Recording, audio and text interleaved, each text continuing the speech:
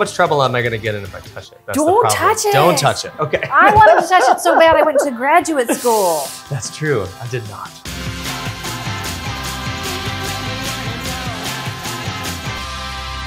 We are about to walk into the very first purpose-built art museum west of the Alleghenies. Today, on Better Know Cincy's Arts, the series where we explore one of the many arts organizations that your gifts to ArtsWave support. We better know the Cincinnati Art Museum. At the Cincinnati Art Museum, we have more than 73,000 objects in our collection. We have all kinds of things that you can explore, that you can do. It's not just a place to look at art, but it's also a place where you can engage with art and with each other and learn about yourself in the process. So ArtsWave provided a great foundation for us to really open our doors the final Friday of every month for Art After Dark. Of course, the Art Museum is always free, but during Art After Dark, whenever we have a ticketed exhibition, those are also free. We have people from all across the city, all across the region come. People learn so much about the Art Museum and appreciate it even more. And they never would have been exposed to it had they not been to maybe an Art After Dark. Not only is it such a fun time, but it's such an important tool for us to really get more people inside the doors of the Art Museum.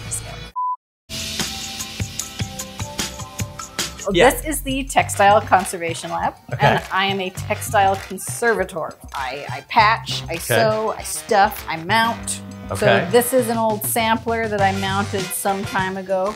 This is one of the things I most love about conservation, is that sometimes it feels like a chance for me to work hand in hand with great artists of the past. Modern ethical conservation prohibits me from filling in what we don't know for sure. So I can't interpret the artwork or add something that's like, well, it should look like this. That would be unethical conservation. Sure. We're not allowed to do that.